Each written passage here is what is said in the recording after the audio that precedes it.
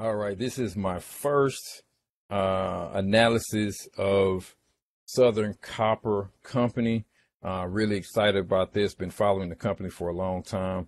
Has done really well for us over the past, I think, year or so since we've held this position. Currently down about, I think, 18% in the name. So looking to add more shares and wanted to just kind of see where the company can possibly go. I did not do a bankruptcy case for this company. I don't think it's appropriate currently, but it is something that I do enjoy doing and will possibly do here shortly. So anyway, let's take a look now. Again, this is the last 3 years of data, and then we use the current quarter of 2022 to give us some current information, just to kind of tell us where we are, but not really using these numbers necessarily in our analysis. If I do, I will let you know. All right, so first things first, I expect cash to increase. As you can see, it's kind of been all over the place, up 100%, down 15%. Statistically speaking, it can possibly increase or decrease by 1,000. Currently, we're sitting at 2355, which is very close to a 1,000 point decrease in that number. But we have another 6 months to go in the year, so I'm looking at a possible increase there.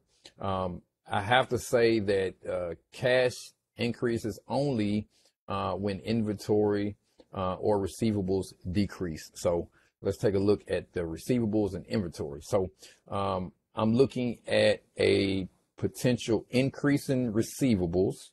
So that does not tell the story of increasing cash, right?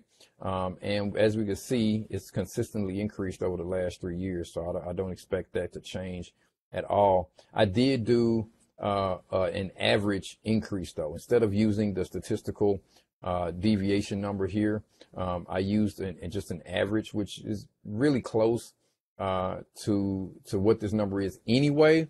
But the difference is that because the increase has been so consistent and has been the same, I'm going to assume it's going to remain the same instead of using that standard deviation number, which I think puts it at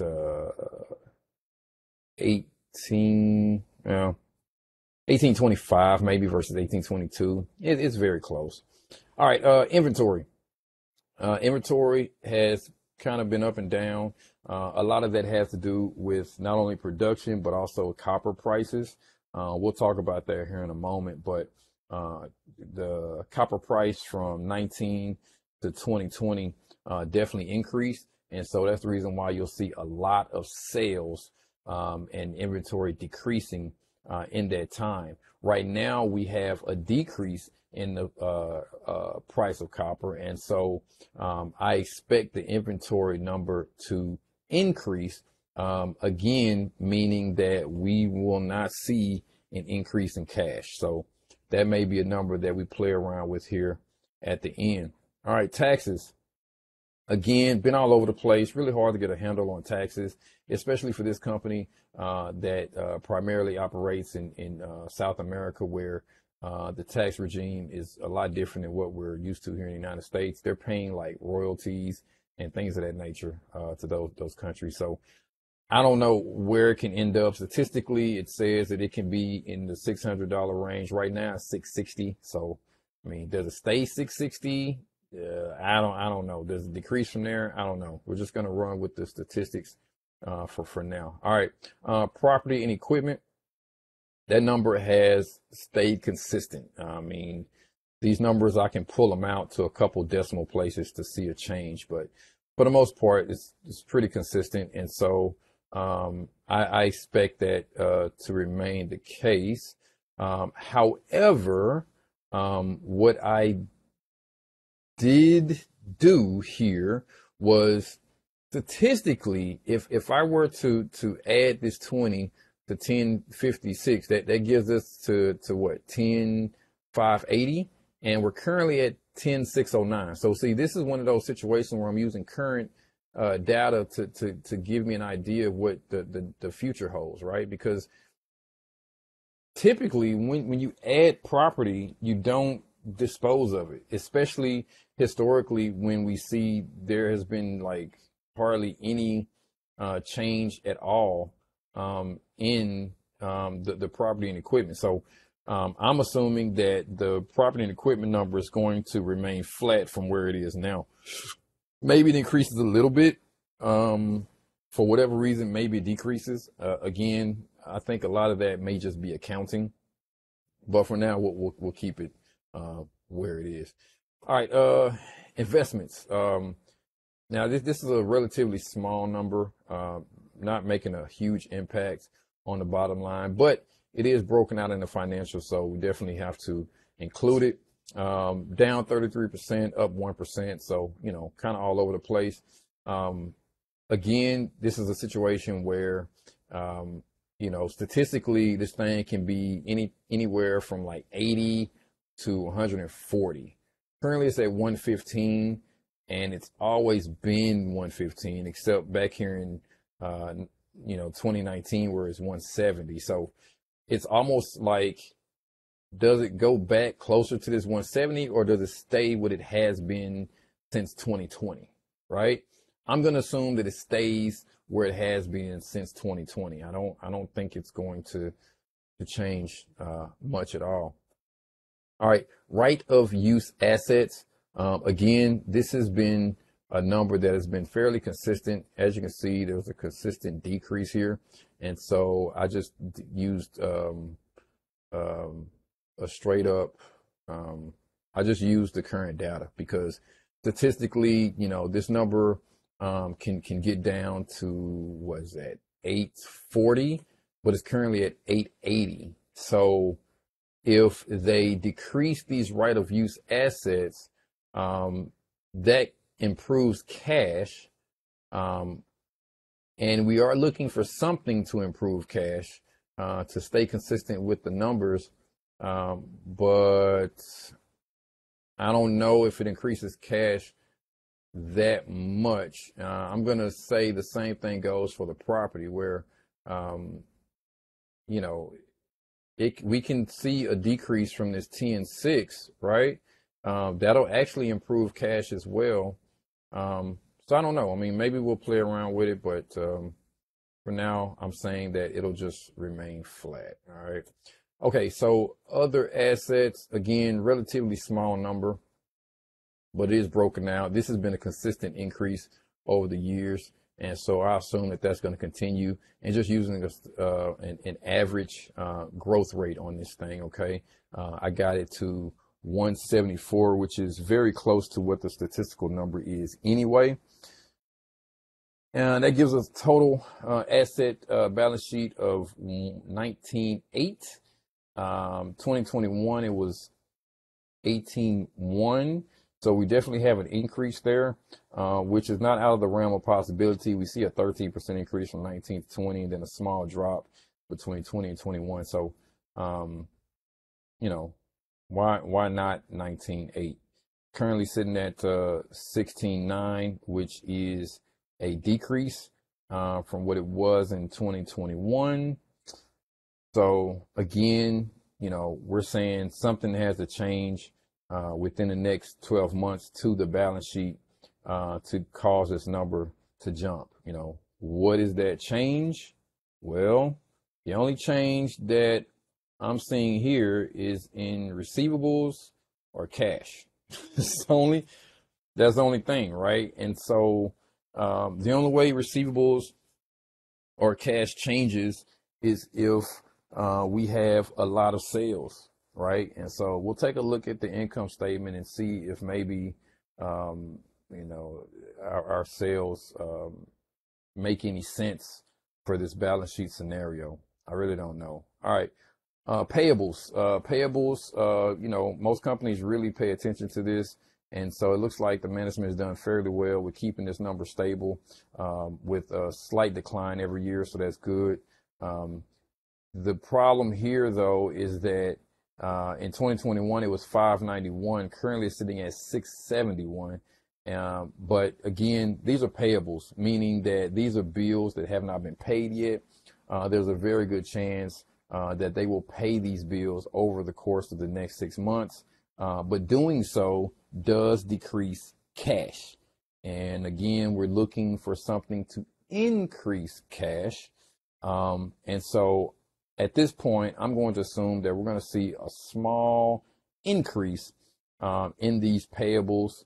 But I don't think we'll have such a large increase because we haven't seen that in the last 3 years. Plus, I'm not quite sure what payables can increase that much anyway, other than maybe labor. But most of their labor is in South America, which, even though they have unions and stuff like that, I don't think South America is experiencing any sort of like labor shortage or problems that we are facing here in the U.S. for U.S. companies dealing with labor. All right, loan balances. Loan balances have been, again, pretty stable, something that you want to see with a company. Dropped a little bit and then increased a little bit. Statistically speaking, we can be anywhere between 64 to 68. Currently it's sitting at 65. So do they take on more debt to get them to 68? Maybe. Rising interest rate environment. Typically, you don't take on new debt in those situations. I don't know what their debt situation is looking like right now as far as maturities and whatnot. Maybe that's something that I'll look at here in a moment. But as of right now, we're saying that the debt is going to increase, even though it currently has decreased from 2021 to current. So again, maybe that's a number that we play around with. I don't know. All right. Taxes. Now taxes has consistently increased year over year. Currently it's sitting at 340. So it's going to be really tough for me to increase this thing to 1250, which is what or 1280, which is what the statistics are telling me. Man, like I said, numbers don't lie. So let's go ahead and let's increase that to 1280 because that's what it has done in the past. That's a huge number, but why not? All right. Other liabilities, relatively small number, and it's jumped around a lot. So, I'm just going to stick with the statistics here. And we have it at 129. It's currently at 122 roughly. All right. Lease. Now, the interesting thing about this company is the parent company is in Mexico and they own a bunch of subsidiaries, as well as Southern Copper.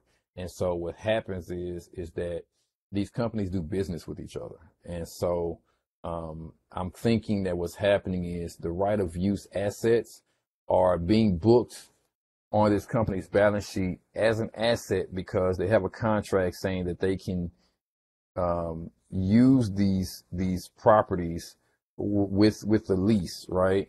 And then the lease liability that they owe for using these properties happens to be the exact same.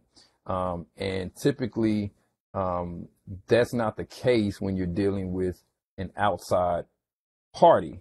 But when you're dealing with a friend, right? Your friend is just going to charge you whatever it costs them. So the asset that's on the balance sheet happens to be the liability on the balance sheet as well. So it's a complete wash. And that has been the case year after year, at least the last 3 years. And so that's why you see the use asset at 884 and the lease at 884. So those wash each other out. No point in even including them, but they're there. So I have them in. If I move one, I have to move the other, basically.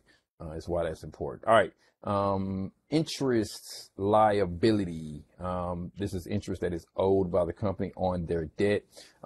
Pretty stable, again, like most debts for these mega cap companies.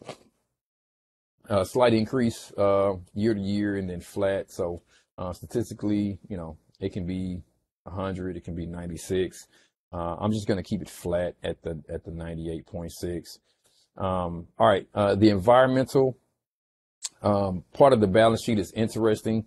South America, specifically Peru, has laws which state that any sort of mining activity has to have a plan in place and have money allocated to closing those mines. So all of the mines that Southern Copper operates in Peru has not only a plan to close the mine, but also they have to allocate money towards the closing of that mine, even though closing the mine is not going to happen for years and years. So it's something on the balance sheet that's there because legally it has to be, but they're not actually spending much of this money at all. And so what that means for me is that this is money that is kind of like cash, because again, they have to keep it on the balance sheet, but it is cash in their bank account. It hasn't gone anywhere. It's just like restricted use cash, basically, which is they have it, but technically they can't spend it, but they can. So that I think means that when you look at this net that for the company, you can probably add another maybe half of this to this balance in all actuality, right? So anyway, the balance sheet has not consistently grown. It's kind of all over the place, up 25, down 6. And so it's currently, 2021, it was at 10.4. And statistically, we're saying that can be anywhere from, 99 to increasing to, 11.5. It's currently at 82. I have a prediction at 9,000. Now, this prediction is not based on these historical numbers. This prediction is based on all the numbers here in yellow. All right. And so the reason why that's important, E19, yeah, the reason why that's important is because I want to know whether or not my predicted numbers make any sense based on historical numbers for the actual balance sheet balance. Okay. Another thing that was really important to me when I went through this is looking at what percentage decrease there is between 2021 and my predicted number of 2022. And it's a 13% decrease. Now, the balance sheet has increased 25% before. So a 13% drop is not out of the realm of possibility. And I think a lot of this, again, has to do with the price of copper. Because, again, this is pretty much a commodity stock, meaning that it trades with the price of copper. So, 13%, not out of the realm of possibility. But again, it's one of those situations where it's like, man, it's hard to see that really happen.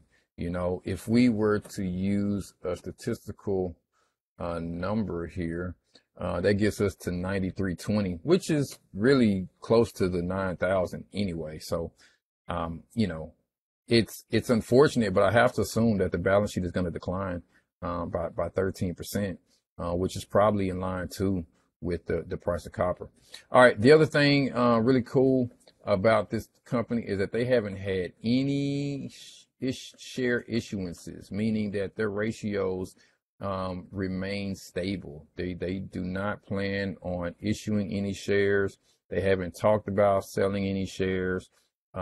They do, I think, have a share buyback program, but I think it's completely exhausted or almost exhausted. So don't expect to have any changes in share count at all.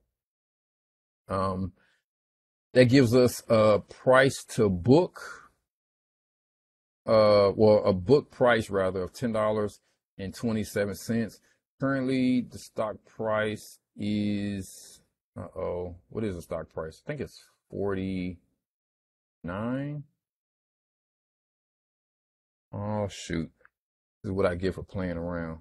Yeah, I think the stock price is like 49. See if I can find it real fast.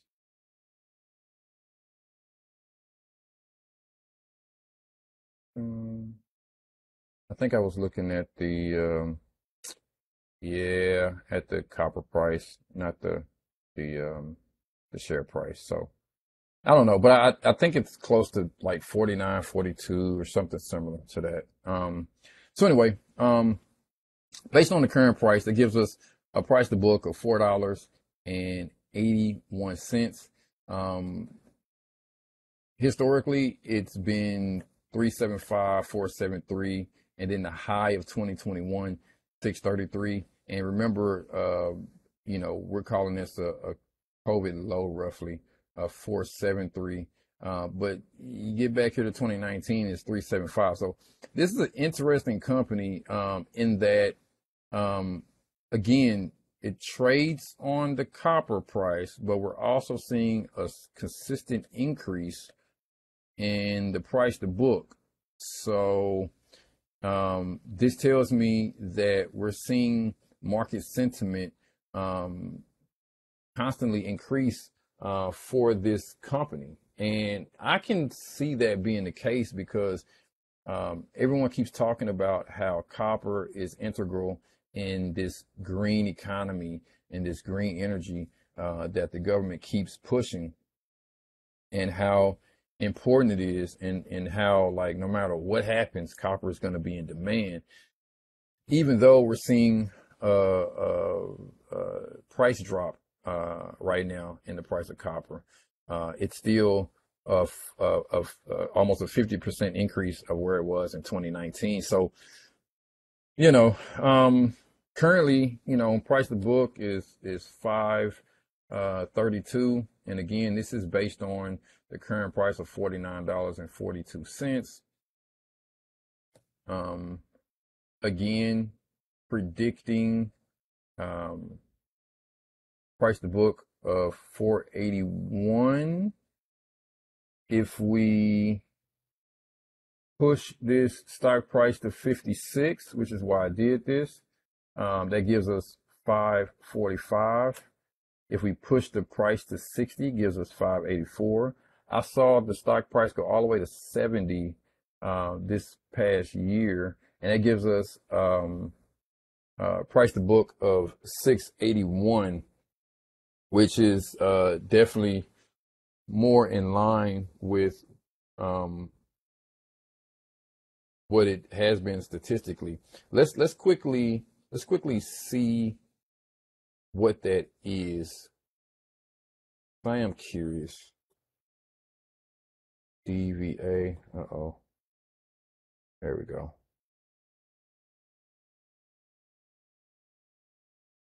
I'm curious to see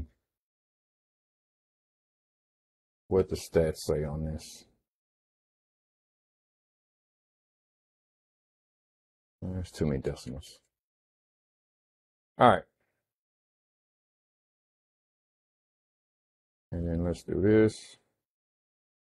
So if we assume that it's going to continue to increase as it has, that gives us a price to book of $7.63, which is exactly where we are now based on current book value.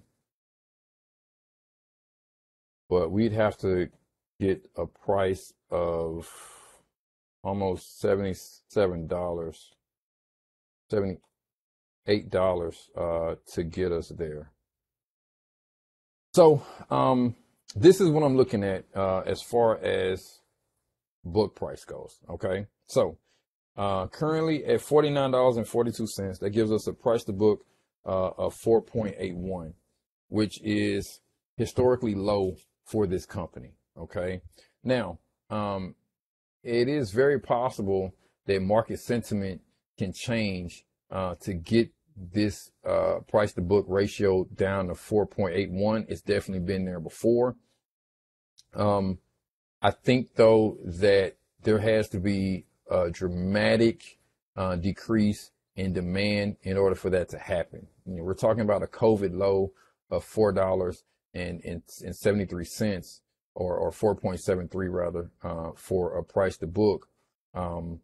So, you know, and market sentiment, back in COVID times. And remember, this is based on the highest price of 2020, not the lowest price. The highest price of 2020 was 4.73. And so in order to get us to the highest, and this is why I'm using this, right? So this is assuming 49.42 is the current price, but this is assuming that 49.42 is the highest that the stock is going to ever be in the year 2022. Okay, that's what we're saying right now, right? Like it's not going to get any higher than what it is today, and that's how you get what's called a fair valuation, meaning that the stock price is as high as it can possibly go, and that's it, right? If that is the case, right? If that is the case, then for the year of 2020, we will have a price to book of 4.81. Okay, now in 2021, it was 6.33. It's a huge drop off.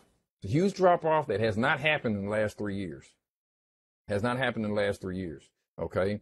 In 2020, the highest stock price still gave us a price to book of 4.73. Does sentiment for this particular industry, copper specifically, get down as low as the 2020? I don't think so. I don't think so. Right. Does the price to book, does market sentiment increase from 2021? I don't think so. Okay. I don't think so. Statistically, again, this thing can go anywhere from, see here, from 5.03 to that 7 that we saw. So the question is, at what price point do we get a price to book of 5? So let's see. So there we go. Uh-oh. I'm going to stop it at, there we go, at 52. So at $52, we get a statistical significant number of 5.03 for book value, which is, again, statistically significant. However, that does mean that there is a drop off from 2021 to 2022. Okay. Which again is definitely possible.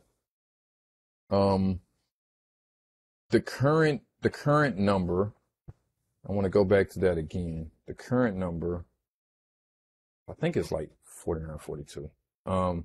The current number is $5.32.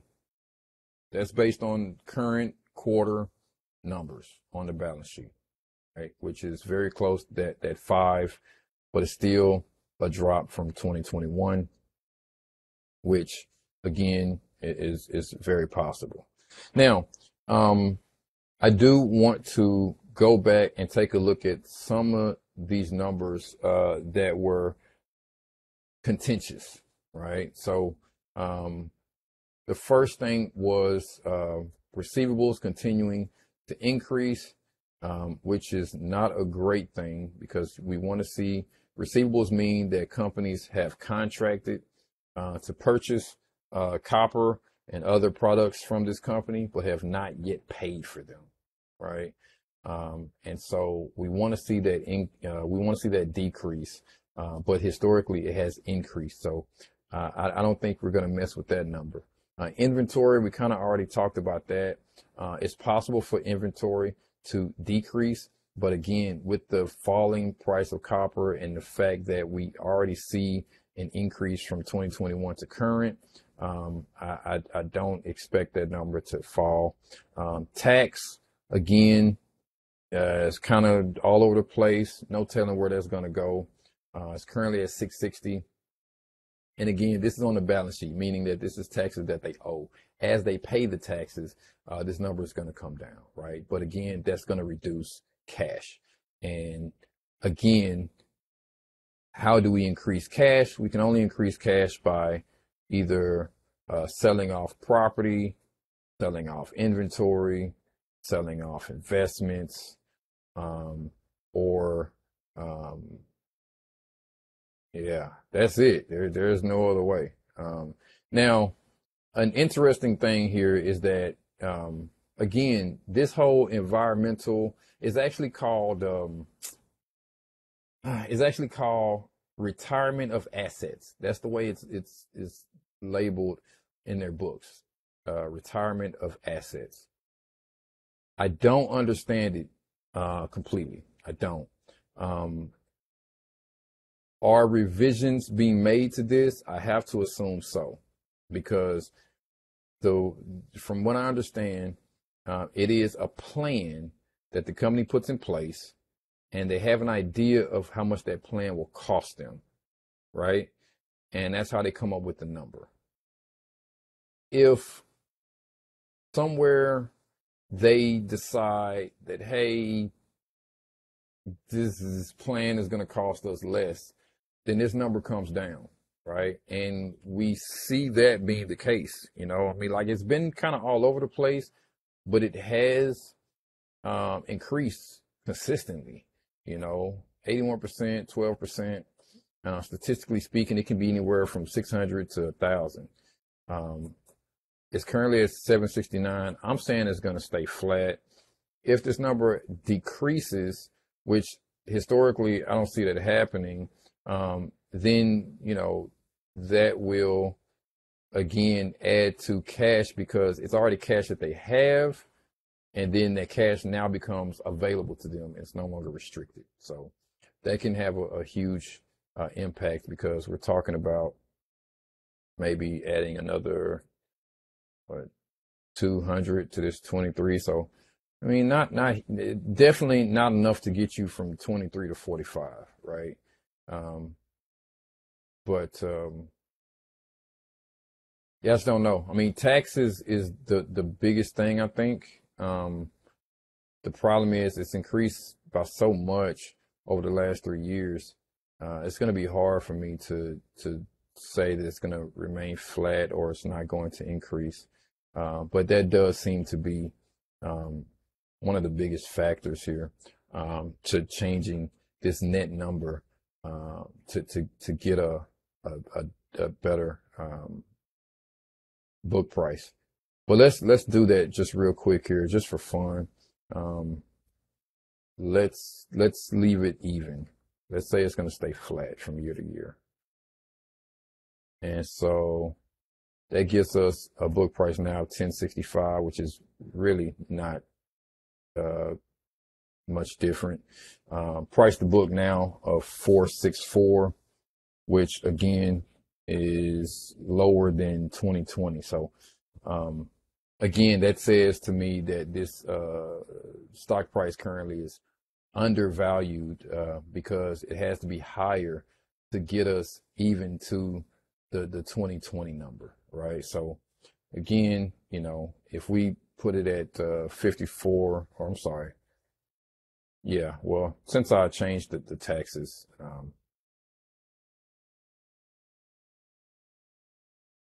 go back, because again, I don't know what to do with the tax. I don't know what to do with the tax. If we just go with the statistics, though, it's going to jump all the way up to 12, almost 1,300.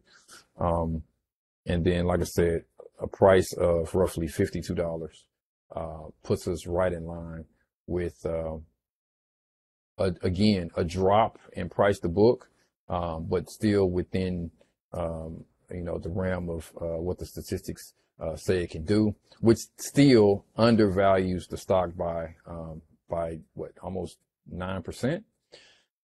So that's that. Let's take a look now at the income statement, because I think that's going to really tell the tale. Now, again, this is a commodity stock, so the book value was what it's going to trade on, closer to the price of copper for sure. But the company does generate a profit, and so that has to mean something for the stock analysis and valuation. So 2021 income was 109. It has increased year over year with price of copper. Again, price of copper is dropping a bit, so I expect that the revenue is going to drop as well. Currently, for the quarter, they produced 2,300 of revenue. If we extrapolate that out over 4 quarters, we're talking about revenue of roughly 8,000, which is a drop from the 2021 number. I assumed that the revenue is going to continually increase as it has done over the last 3 years. Whether or not that remains the case, I don't know. Maybe we can play around with that. But definitely increasing the sales and income will definitely increase that cash position that we talked about. All right. Cost of goods sold. This was very difficult. I spent a lot of time with this one. Typically, cost of goods is directly related to what's called the gross margin, right? Gross margin is your revenue minus the money that it cost you to make that revenue. This is not the money that you spend on salaries or any of your expenses like taxes and whatnot. This is strictly the money that you spend to actually produce the thing that you're selling, right? Gross margin is something that gets looked at very closely by everyone, not only company management, but also stock analysts as well. And so ideally, you want your gross margin to remain the same or improve, okay? Historically, this company has been kind of all over the place, relatively speaking, right? So cost of goods, jumped 9%, 19, 20, 20, but the revenue improved by 10%. So that means that they did really good there, right? Okay. Cost of goods fell 1% between 2020 and 2021, but their sales increased 37%. That's really good. Okay. Now, here's the problem. Okay. The problem is in 2019, cost of goods was half of sales. In 2020, cost of goods were half of sales. That's a gross margin. Okay. Typically that number stays about the same. In 2021, however, cost of goods were much less than sales, like maybe let's say 40% or something like that. Now, this can happen when you have a lot of inventory just sitting there and then you sell a lot of it, meaning that you don't have to spend money to produce the copper if you already have copper.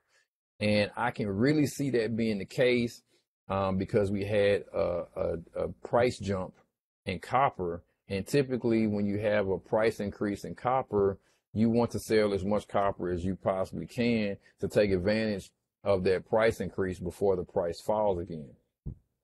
So the question is are we going to see that in 2020, or is the gross margin going to go back to what it has been the last couple of years, right?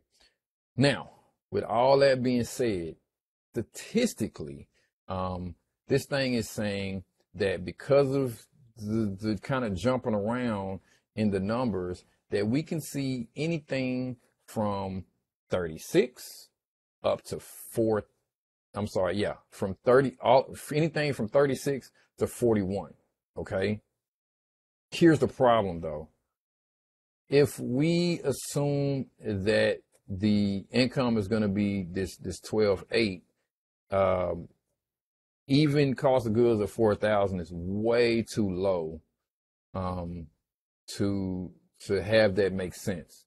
And we already talked about the fact that we expect for inventory to increase or at the most remain flat, or I should say at the least remain flat.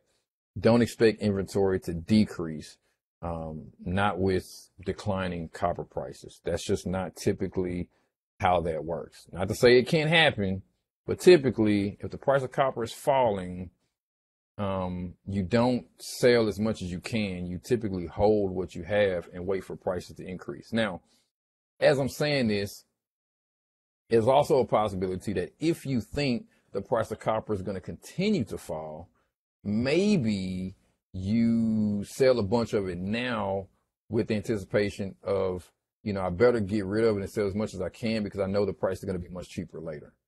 In that case, then we can see inventory fall, we can see cash rise, and we can see this cost of goods remain very low.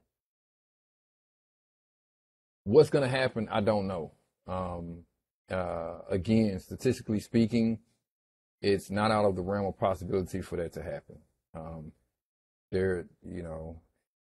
It's just hard for me to put that down. But it makes sense though, right? So, the earnings call hasn't mentioned that. That's not something that management is going to divulge, very easily anyway. Maybe if you press them on it, they may say something like that. But for the most part, they're never going to come out and say, oh yeah, we're selling as much copper as we can, as fast as we can, because we think the price is going to drop. They're just not going to admit to that. But that may be what's happening. I don't know. So what I did is I just used an absolute arbitrary number. I came up with something a little less than half of the predicted income for cost of goods. Yeah, I don't know. I definitely like to see in a year, see how far off I was, because I'm sure that I don't know. Maybe I get it just like pinpoint accuracy, an arbitrary number around 6,000. Who knows? But that's what I have. I may play with that here in a bit just to see what I come up with. But anyway, so admin fees. This is going to be all the payroll, all the salaries, all that whatnot. And this company's management has done really well with decreasing their expenses, which is what you want to do in a for-profit business, which is increase revenue and decrease expenses. It was 125 in 2021. That number can get anywhere from 121 or it can go up to 129. We're assuming it's going to drop to 122. Currently, for the quarter, it's at 31. Again, if you extrapolate that times 4, then you come up to that 122 anyway. So I think we're fine there. All right. R&D, also called exploration, is happening in Chile and a few other places where they're actually exploring for new mining opportunities. That number has consistently increased over the years. So we expect that to be the case. So 51 is what we're predicting. Is the quarter is at 12. Again, pull that out times 4. You're at 48 or 50 anyway. So I think we're fine there. All right. This was an interesting thing. So see if I can pull this up real quick. I was seriously confused by this. Where's it at? Let's look at this one. I think this is an older statement, but still works for these purposes. Well, maybe not. Go back and look again. All right, yeah. Okay, this is it. Okay. I just passed it.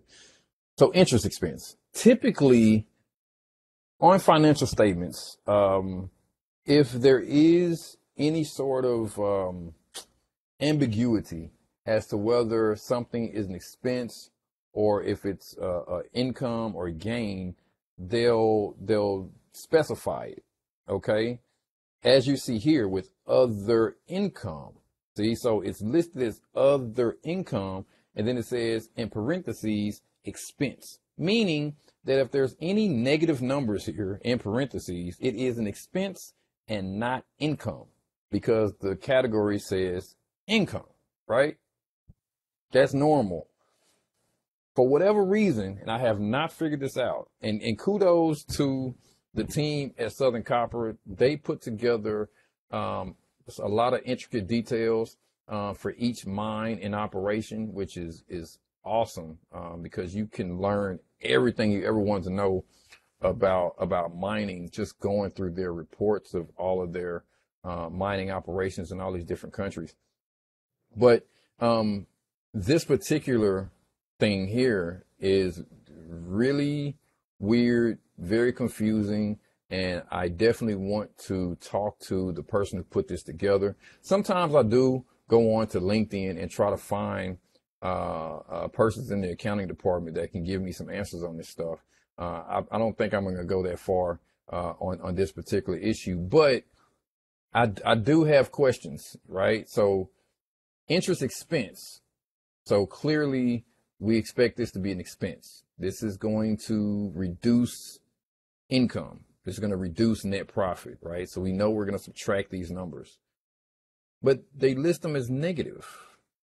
And typically when you list an expense as a negative, that means it's a benefit to the company, meaning that maybe somehow there's an interest expense that they received back or something. I don't know, but I did include this as an expense because I'm sure that's what it is. But just to make sure that I kept everything, proper, right? I did make sure to use negative numbers in my analysis, but I did for sure deduct these numbers from the income to arrive at my net profit. I just thought that was weird. So historically, it's been pretty stable. The interest expense up 5%, down 1%. Historically, not historically, statistically, this thing can go anywhere from 360 to 400. It's currently at 96. Again, multiply that times 4 to get you to a little less than 400. So I'm happy with the 399 interest expense. I don't think that's going to move around very much. There is a second category for interest expense, and this is capitalized interest. The reason why I even broke this out instead of adding it to just the general interest expense is because capitalized interest isn't actually an expense. It's not actually cash paid out, right? And so just in case there's some numbers that I can play around with, I want to make sure that I have this roughly 30 in here that I can either add or take away from to get to where I want to be with my net profit. Because again, this isn't money that's actually paid out. So we can actually just add 30 to the net profit if we really wanted to. But as of right now, I don't think it's going to make much difference, but it's there just in case. Again, really all over the place, down 17, up 15. So that means it can be anywhere from 27 to 33. Currently at 11, multiply times 4 to get you to 33. So 34, I think, is okay. Taxes consistently increased. So I expect that to continue. Pretty straightforward. It's currently at 300 for the quarter. So doesn't make sense mathematically, but it was 23 last year. And again, like I said, their taxing regime is way different than what we're used to here in the U.S. And so I'm just going to go with the statistics on that one and say it's going to increase to that 3,000. It is interesting to note, though, that the percentage change from 23 to 3,000 is nowhere near this 96%. Is much closer to something like a 24 or 30% increase. So, all right, payouts. Payouts I don't expect to change very much. Like I said, Southern Copper is owned by a parent company, and so typically Southern Copper pays out like something like a dividend or something to the parent company. And so, that's really just up to them on how they want to do that. And I think that's the reason why we see just a number kind of all over the place. But it's such a small number that I don't think it'll be a big deal, honestly. But it is there. And so that gives us a net profit of 32. Now, again, historically, the net profit has increased year over year. Statistically, it could be anywhere from 3,000 to 52. Currently, they're putting out 600 a quarter, so that gets us to like 24 or 3,000, which is why I am okay with this 32 number, which basically reduces this 41 by the statistical number. But keep in mind, I do this on purpose to check myself, right? This net profit that we're looking at is based on these numbers here highlighted in yellow. It's not based on the statistical data that we have historically. It just so happens that the net profit that we came up with is actually very close to what it is statistically. So that tells us that we're probably right about what we're saying here. But again, it's important to note that this is a decrease, right? It's a decrease, even though it has increased over the last couple of years. This is a decrease in number. Again, copper prices falling, demand falling. It's only 600 for this quarter. Let's take a look at the last 6 months.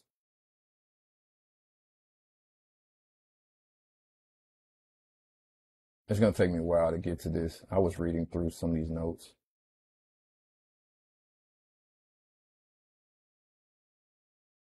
That was one chart, but another thing too I'll mention while I'm looking for this is that Southern Copper is party to quite a few lawsuits, like a lot of lawsuits. Almost every country that they operate in has sued them for some reason or another. And in all of their notes, they talked about, we think that these claims are baseless. We don't expect any of these lawsuits to prove to be anything, but we're going to be upfront and honest and tell you that, hey, we're being sued. But yeah, there's like a dozen lawsuits going on. And I remember reading one lawsuit is actually put on hold until another lawsuit concludes. It's crazy, man. It's crazy, the environmental BS that these companies have to put up with. I mean, at the end of the day, we use copper in pretty much everything we use. I mean, we can't just decide to not use copper. And copper has to be mined. We have to get it out of the earth. What do you want the mining company to freaking do? I mean, they got to get the copper out. I mean, do you just want to not have cars anymore? Like, I don't get it. Like, it's crazy. And of course, yeah, I mean, listen, mistakes are going to happen. It's nothing's going to ever be like perfect, but like, man, I mean, I said this the other day talking to someone, like, it's such an American thing, I think, to have this idea that everyone wants to be a billionaire, right? Everyone wants to strive to get to that level of having this quote unquote generational wealth and owning these huge companies that's doing all this and all that. There is a Mexican family that owns Southern Copper, okay? It's a family that's owned it for a very long time. They own a bunch of businesses. They're super duper rich. They don't get talked about in the media, but they're huge and they have a lot of money, right? But man, when I think about like running these companies and doing this thing and then constantly always getting sued for just doing business, I don't want to be a part of that. I don't want to deal with that. Like, that's crazy. I don't want to, you know what I mean? It's ridiculous. Anyway, net income 6 months ended 2022 is 1,200. And this same time last year it was 1,700. So clearly there is a drop, right? Second quarter 2022 income 434. 2021 income was 936. So there is a huge drop, huge drop. And so I don't, make sure we go back. Yeah, exactly. 12, 17, 930, 430. So clearly there's going to be a drop in profit, no doubt about it. And I'm perfectly fine with this statistical correlation. So I don't think I'm going to play around with any of these numbers here. If anything, this net profit is going to be actually less than what I predicted of 32. So, and if I wanted to, if I wanted to reduce that by 1,000, I can very easily decrease sales or increase cost of goods. And this goes back to what I was saying about cost of goods, which is statistically speaking, cost of goods is supposed to be a lot less, but then that's going to improve the profit by a lot. And I just don't see that happening. The numbers just don't say that it will. And again, with that being the case, speaking about the cash position, I don't see where cash makes this huge jump, unless again they reduce some of these assets. They did talk about foreign currency being a boon for them because their accounting is accounted for in US dollars, but in reality they're using Mexican peso, they're using the Peru sol, they're using these different South American currencies that, even though they are tied to the US dollar, they are not as inflated as the US dollar, meaning that they're relatively stronger currencies in the current environment. Okay. So that means that if they have any sort of hedging investments and stuff like that's tied up in this other asset, right? Maybe they can sell some, close some, and that'll increase cash. But again, I just don't think it's going to increase it by much. So, yeah, I'm going to have to definitely play around with that. But either way, if the profit sits at 32, that gives us earnings per share of 364, which is a bit high, honestly, because earnings per share this quarter was only 70 cents. If we extrapolate that out, that's only 2.8. Historically, though, earnings per share 468, 259, 244, because of the last 3 years, increasing profit and sales, the EPS has grown just as much. Statistically speaking, it looks like the EPS can go anywhere from 580 to 340, and 3.6 is in line with that statistical significance. Again, this number is not based on any of this historical data. This is only happens to be a correlation as proof that this number is probably right. If let's just quickly reduce, let's see, by 1,000. This is a arbitrary number anyway. So let's increase it by 1,000. That gets us to a profit of 22. That gets us to an EPS of 2.5, which is lower than the 2020 demand, which I sincerely doubt will happen. I mean, something has to happen drastic to demand for copper for us to see that. And I just don't see that happening in the next 6 months. So, obviously I can't be certain that the profit will be in that 3,000 range, especially based on current, numbers.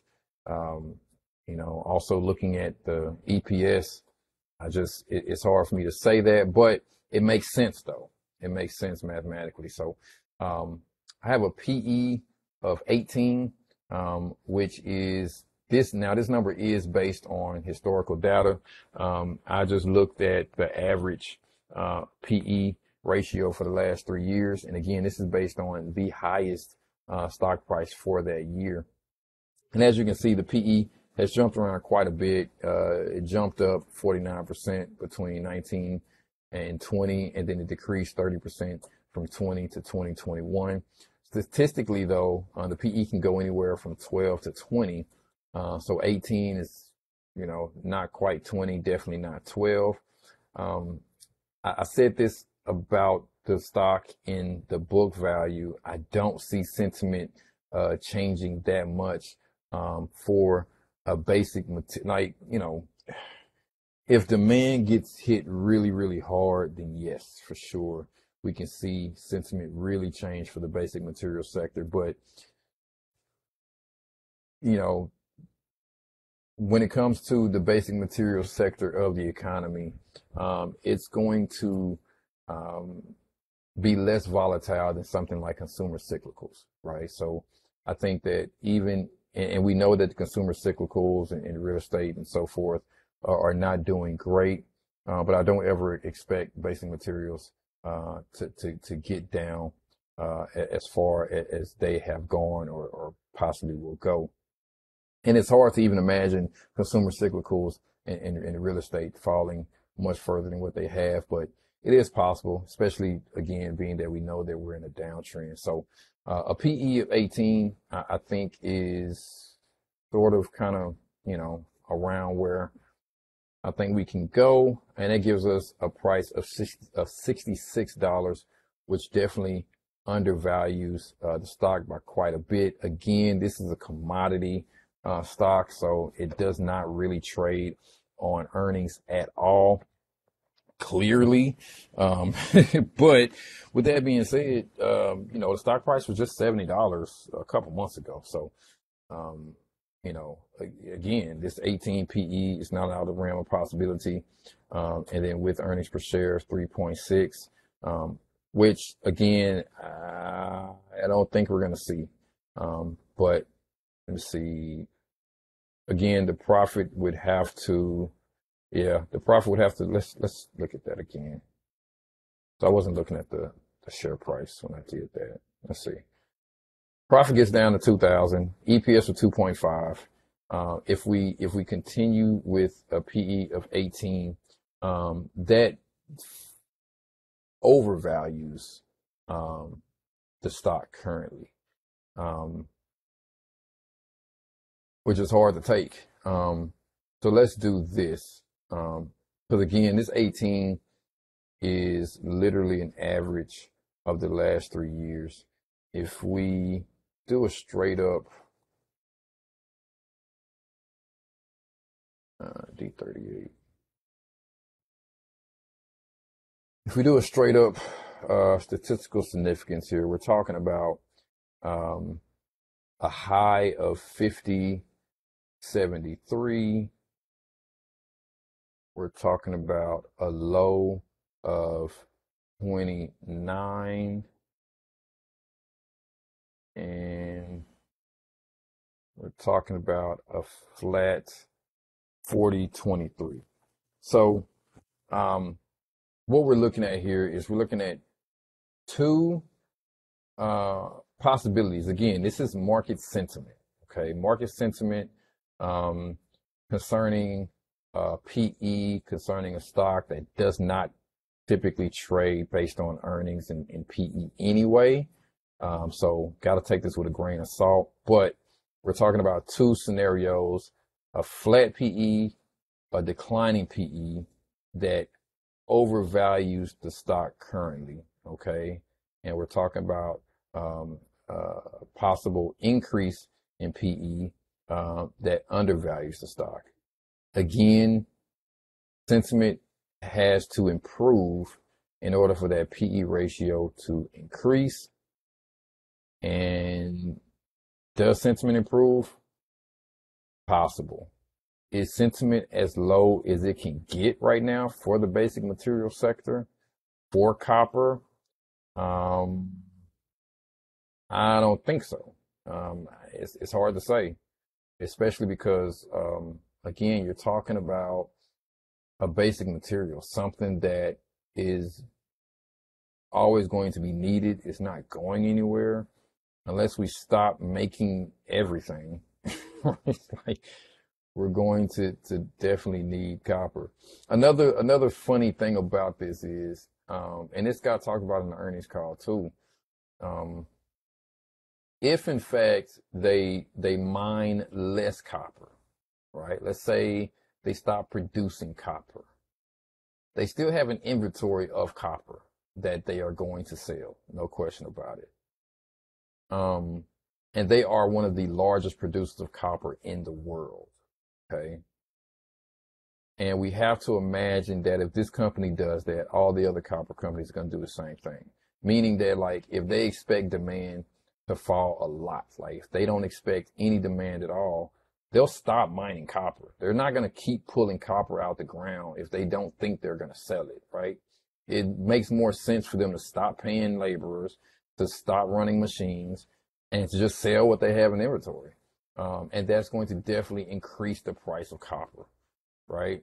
The other thing is that in a rising rate environment, inflation typically increases the price of commodities until demand deteriorates to such a level that people cannot afford the commodity at the new higher price, and then the price starts to come down. But if the price starts to come down with the commodity, that typically restarts the economy because prices have gotten so far down that people can then afford them again, and that kind of restarts everything, and you start having some growth. So, again, take it with a grain of salt because the company doesn't typically trade on earnings. I don't see that type of sentiment declining to that point. I don't. And again, because this thing doesn't trade on earnings, an increase in sentiment based on earnings, it doesn't. I don't really see that happening either. However, it can, right? And that gets us to a price of $50.73, which is actually in line with what we're looking at for the book value. And again, that's based on the profit of 2,000, when in actuality, statistically speaking, it's probably going to be closer to the 3,000 profit, right? And that gets us to a price of $73.55, based on improving sentiment on earnings. And then just because we're talking about it, let's now look at a flat sentiment. I mean, it doesn't change much at all, kind of just stays where it is. That gets us undervalued again at 58. And then if we reduce sentiment on the PE, that gets us to fairly valued at 43. So I have to say that this company is fairly to undervalued. My price point currently I'm going to put at 52. But you know, we talked about, again, this price to book increasing year over year. And again, this is sentiment. This is what the company actually trades on. It was 633 in 2021. So if we see a price to book anywhere near that six, we're talking about a price point of $56. So I'm going to go so far to say that I'm going to put a price target on this of, let's say $52 to $57, which again undervalues this stock. Even if we were to look at the trade on earnings, I have to say that this stock is fairly valued to undervalued. So again, 52 to 57 is my target.